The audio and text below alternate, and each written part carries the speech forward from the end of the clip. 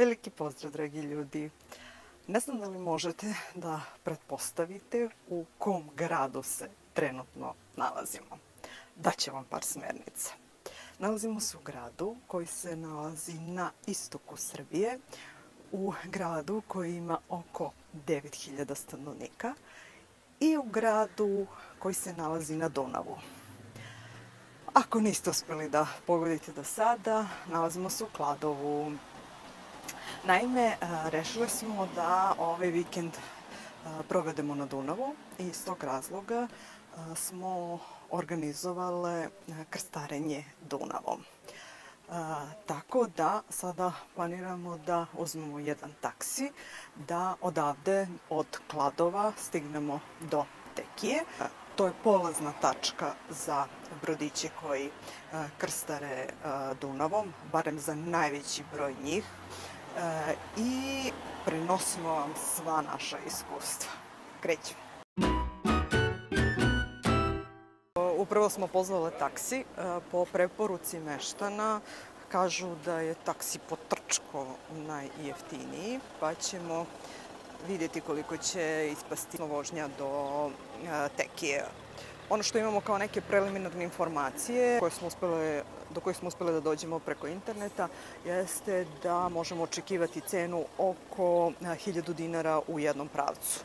Vidjet ćemo sada kako ćemo proći sa potrčkom.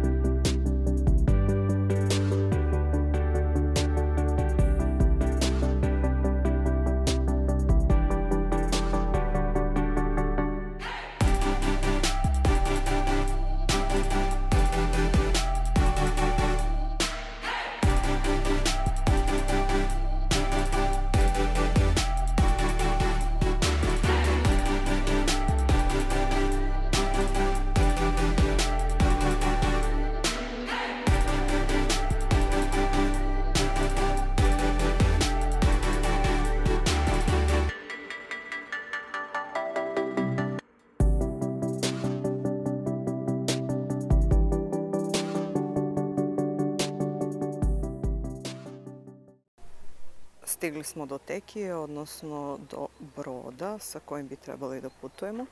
Pošto smo mi ranije nešto rezervisale ovo putovanje, rezervaciju smo odradile, čini mi se, u sredu. Evo sad idemo da proverimo da li je sve u redu sa rezervacijom i ukrcavamo se na ovaj brod. Ovaj brod smo birale iz razloga što je natkriven. Dakle, temperature su jako visoke sada i zbog problema sa osetljivom kožom vrlo nam je bitno da postoji nadstrešnica, a to ovde postoji. Ukrcale smo se na brod. Vožnja traje 2 sata i ova košta 1000 dinara. Ovo je neka specijalna akcija danas, pošto se organizuje zlatna bućka ovde u Tekiji, ali svakako su cene relativno okej. Standardna cena je inače 1200 dinara. To je ono što ćete najčešće naći kao ponudu za krstarenje. Ovdje vam snimim malo i brod. Brod Djerdap. I dobro, ima prilično ljudi. Kao što sam i rekla, natkriven je, što je fantastično. Evo vidite, ima i bar, pa možete znači i naručiti piće i uživati u plovidbi. I evo, konačno sa 15 minuta zakašnjenja smo isplovili. Razlog je bio u tome što smo čekali jednu grupu koja je kasnila 15 minuta i ceo brod je čekao njih 10-ak da se ukrcaju. Što se tiče organizacije vožnje brodićima, želimo da vam otkrijemo neke informacije. Pre svega, trenutno na internetu ne postoji sajt gde bi na jednom mestu mogli da vidite ponude svih prevoznika koji voze Dunavom. Morat ćete da se pomučite primenjujući razne metode pretrage kako bi našli ko vozi, čime vozi, po kojoj ceni vozi, koliko traje vožnja i vreme njenog početka. Recimo, podatak ko je registrovan za takvu vrstu delatnosti nigde nismo ni našli. Baš iz tog razloga smo se potrudile da usnimimo sve letke, reklame, pristaništa brodova, tako da i odatle možete prikupiti informacije za kontakt.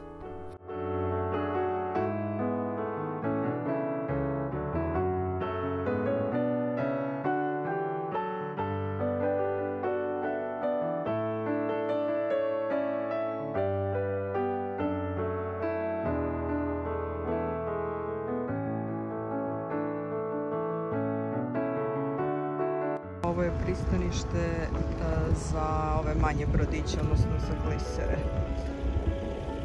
Evo, snimit ću vam da možete da vidite kontakt telefon i kako možete rezervisati neki od njih.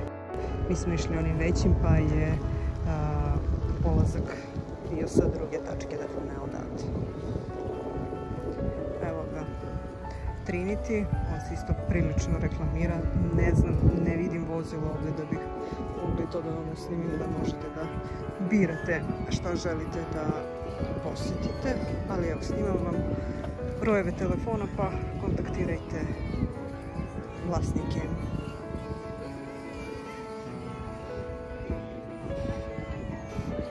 Vrlo značajan podatak je i taj da gotovo svi brodovi za krstarenja do Trajanove table i skulpture Decebala polaze iz Tekije, koja se nalazi na 25 km od Kladova ili njene okoline, tako da ćete morati sami da organizujete dolazak do Tekije i nazad ukoliko noćite ili dolazite iz pravca Kladova. Mi nismo uspele da pronađemo podatak da li saobraća neki autobus na ovoj relaciji i kakvu satnicu on ima. Svakako je najlakši način doći taksijem. Vožnja u jednom pravcu se naplaćuje 1000 dinara, odnosno oko 8,5 evra. Vreme polaska može se razlikovati od nedelje do nedelje. U prevodu, ako ste na društvenim mrežama videli neku raniju objavu da postoji polazak recimo u 12 časova, ne znači da će i sledeće nedelje biti organizovana vožnja u tom terminu. Zato je potrebno da se obavezno informišete kod prevoznika o tačnom početku vožnje. Pre početka nedelje u kojoj planirate krstarenje, nema potrebe rezervisati vožnju za vikend. Cene vožnje se kreću od 1000 dinara do 1800 dinara, odnosno od 8,5 evra do 15 evra. I lako mogu da variraju od vikenda do vikenda. Cene se razlikuju i od toga da li se vozite gliserom ili većim ili manjim brodom. Preporuka je da pogledate dobro ponudu jer vožnja gliserom traje kraće, pošto se gliser znatno brže kreće, dok vožnja brodovima obično traje oko 2 sata. Vrlo je preporučljivo da rezervišete svoje krstarenje. Za to ćete u najvećem broju slučajeva morati da koristite stari dobri sistem komunikacije, telefon. U nešto ređim slučajevima možete koristiti i mail. Do brodića možete da dođete i preko kontakata sa hotelom Djerdap ili KRSTARENJE na njihovim sajtovima. Tamo možete da pogledate i ture koji oni nude. Neke atrakcije koje se obilaze brodovima su na srpskoj, a neke na rumunskoj strani. Do onih koje se nalaze na našoj strani, brodić će bliže da priđe, što naravno nije slučaj za one sa rumunske strane. Mi smo se odlučile za krstarenje brodom Djerdap. Kreće se prijatnom brzinom, bez mogućnosti da budete kupani prilikom krstarenja i iskreno mi se uopšte nismo pokajale. Vožnja je trajala 2 sata i sve vreme smo imali uživo muziku, a na atrakcijama i vodiča koji je pričao o njima. Ja bez tebe ne mogu daći ljubavi slobodno. Ja se više ničemu ne divim, zato pijem sa okamena srcom. Ono što bi istakle kao negativnu stranu jeste to što su podaci o krstarenjima raštrkani na sve strane interneta, od Googla do raznih društvenih mreža, pa ih je jako teško uporediti. Još jedno razočarenje je bilo i to što turistička organizacija Kladova iako ima svoj sajt koji ne sadrži baš sve potrebne informacije, ne odgovara na mailove. Barem je takvo naše iskustvo bilo sa njima. Dakle, nijednu informaciju od strane turističke organizacije Kladova mi nismo mogli da dobijemo. Trajanova tabla potiče iz vremena vladavine Rimljana, 103. godine nove ere. Nastala je kao znak veličanja rimskog imperatora Trajana. Ona je sačuvana u originalnom obliku. Natpis je iz tog perioda. Jedino je njena lokacija malo pomerena. Isečena je sa delom stene u odnosu na originalnu lokaciju zbog podizanja brane u Kladovu. Podignuta je za 21 metar kako bi se i na ovoj lokaciji nalazila iznad nivoa Dunava. Originalni natpis na tabli je nekada imao 6 redova, ali zbog velikog proteka vremena danas ima samo 3. Ispod Trajanove table nalazi se i originalni deo rimskog puta. Izgradnja rimskog puta, kao i svih spomenika duž njega, pokazuje samo koliko je od velikog značaja za rimsko carstvo predstavljao Dunav i Djerdap, sve do definitivnog osvajanja Dakije u 2. veku. Put je izgrađen na taj način što su bukvalno klesane stene za prolazak najviše 2 ljudi. Na kraju tog puta postavili su Trajanovu tablu. Cilj upuštanja u ovakav poduhvat je bio da se stigne do Dačana, koji su bili lokalno pleme sa druge strane Dunava, i da se oni pokore. Nedaleko od Trajanove table, sa strane Rumunije, nalazi se uklesana statua dačanskog kralja Decebala. Vladao je u periodu od 87. do 106. godine. Poznat je bio po tome što je uspeo da ujedini sva dačanska plemena i uspešno odoleva napadima Rimljana. Često je organizovao i upade na teritoriju Rimskog carstva, sa druge strane Dunava, i tamo je njegova vojska vršila pljačke. Takva situacija je bila do dolaska na vlast cara Trajana, koji je odlučio da reši ovu situaciju i osvoji Dakiju. Decebal, nakon što je opkoljen, je izvršio samoubistvo, a Rimljani su zauzeli Dakiju.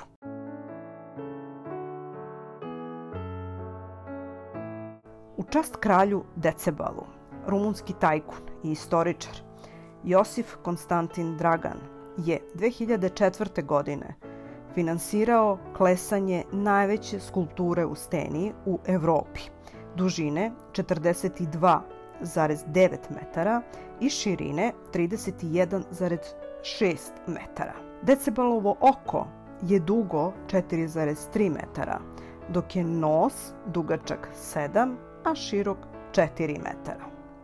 Od kipa Slobode u Njujorku ova skulptura je niža za samo 6 metara. Građena je u periodu od 1994. do 2004. godine, dakle ukupno 10 godina, i na njoj je radilo 12 skulptora. Procenjuje se da je za izradu ove skulpture potrošeno između 1,2 i 1,4 miliona dolara.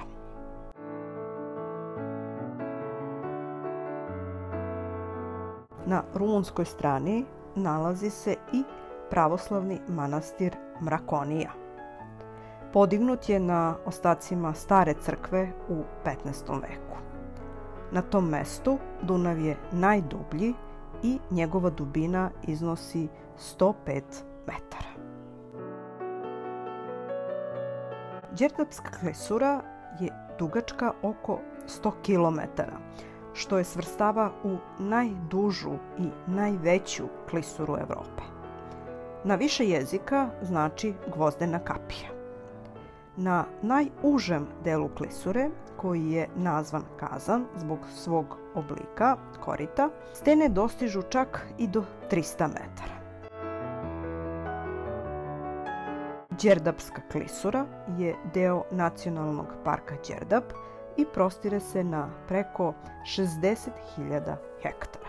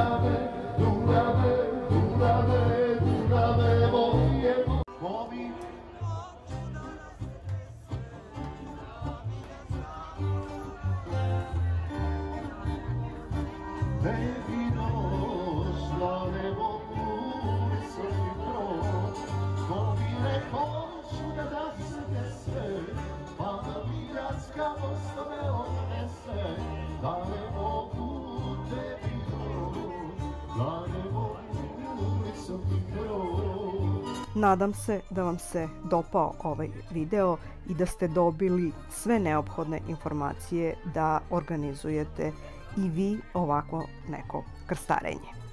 Ukoliko smo možda nešto propustile, možete slobodno da nam postavite pitanja u komentarima ovog videa.